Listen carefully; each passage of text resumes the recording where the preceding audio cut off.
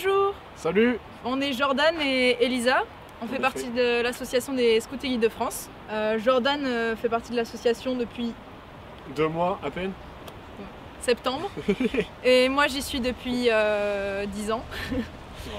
Donc j'ai pu lui apprendre certaines choses autour de la tenue des Scouts et Guides de France. On va voir si tu as retenu des choses ou pas. C'est pas sûr, mais on va essayer. Déjà, qu'est-ce que tu sais si on va partir du haut vers le bas, qu'est-ce que tu peux te souvenir?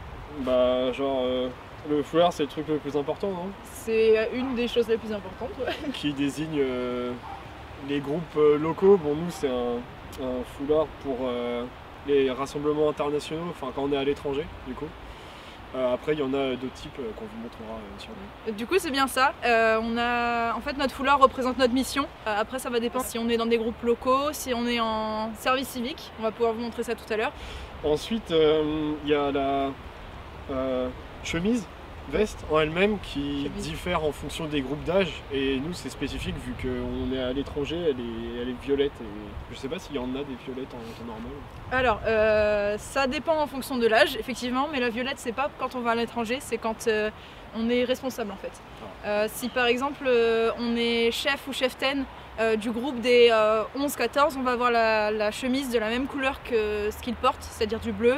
Après il y a plusieurs couleurs, vert clair, orange, bleu, rouge, et quand on est responsable, c'est violet. Donc on a un poste important. Bah, chef et cheftaine aussi, et quand t'es jeune.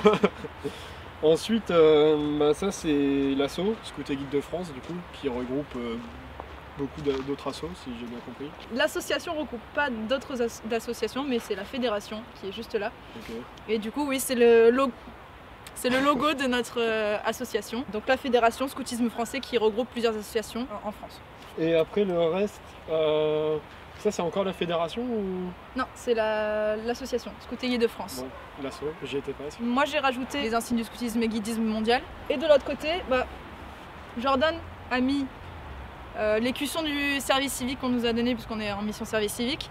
Mais normalement, on a le nom de notre groupe ou de notre territoire. Ça regroupe un peu les régions en France. Donc le nom, et ensuite s'ensuit l'emblème, le blason du territoire. Notre territoire est le monde. Voilà. Et quoi d'autre? Elle n'est pas complète, mais ici j'ai l'insigne du BAFA complet. Ici c'est ma promesse compagnon, et c'est aussi l'emplacement où on peut mettre son engagement en tant que responsable, chef ou cheftaine. Et puis il y a de la place pour mettre ses autres niveaux de formation. Et ensuite, en fonction aussi d'événements ou d'axes pédagogiques ou de progression personnelle, notre chemise peut se remplir de différentes façons et en fonction des groupes d'âge. Je crois qu'on a fait le tour. Ouais, pour les filles et les garçons, ça reste la même tenue. Et on n'a pas de pantalon, enfin si on a des pantalons, mais on n'a pas de pantalon attitrés comme nos collègues polonais par exemple. Voilà. Hop là. Donc voilà, on vous parlait des autres foulards. Moi celui-ci c'est celui de mon groupe local, l'Entre-deux-Mers, si ça vous intéresse.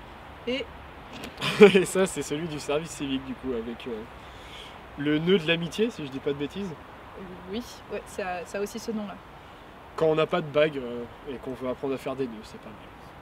Voilà. Ce qu'on nous a donné pendant notre journée de formation avant de venir ici, parce qu'on fait un service civique du coup. Voilà, donc notre mission. Voilà. Merci beaucoup de nous avoir regardés, à bientôt. Et c'était un plaisir de vous montrer notre tenue. Straquez le pouce bleu, followez-nous, tout ça, mettez des likes, des commentaires, on répondra ou pas, vous verrez. Merci, au revoir.